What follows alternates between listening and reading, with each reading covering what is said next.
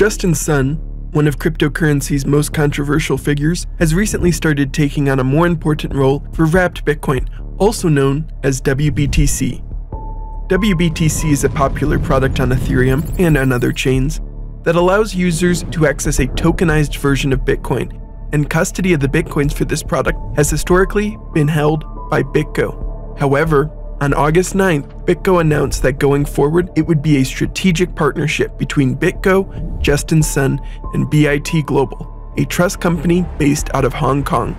This decision was immediately controversial in the DeFi ecosystem, with MakerDAO quickly passing an executive vote that disabled additional borrows against WBTC. Mike Belsch, the chief executive and founder of BitGo, took on a very active role defending the decision on X, in the MakerDAO forums, and even in an X Spaces hosted to better understand this decision.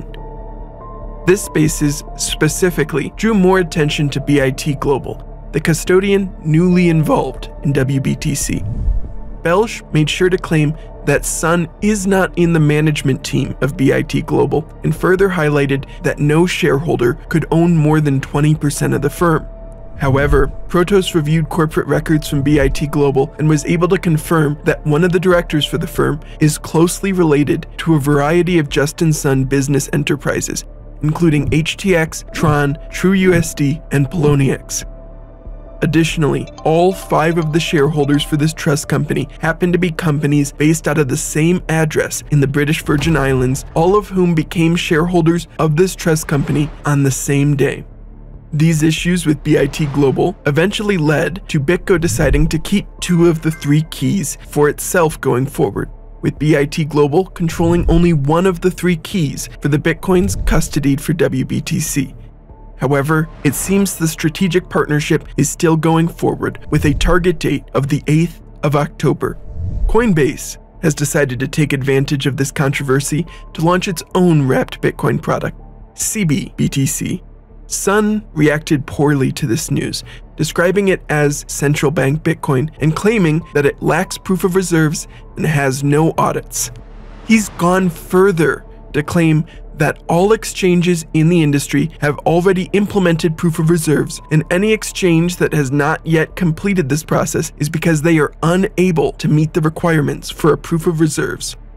Awkwardly for Sun, this applies to Poloniex, an exchange he owns, which has yet to complete a proof of reserves despite his frequent promises. Protos reached out to Poloniex to determine what requirements it is unable to meet, but it did not provide an answer.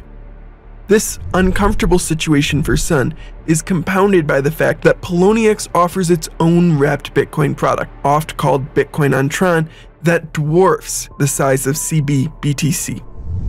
The complaints that Sun levies at Coinbase, no proof of reserves, no disclosure of where Bitcoins are held, can just as easily be targeted at the exchange he owns and the product it offers. Despite these obvious issues with Bitcoin on Tron, it is critically important for the survival of HTX, another cryptocurrency exchange advised by Sun. Over half of the so-called Bitcoins on HTX is in the form of this Bitcoin on Tron project, despite these issues that Sun pretends to care about. Justin Sun holds himself to a much lower standard than he holds Coinbase to. For more WBTC and Justin Sun coverage, visit Protos.com.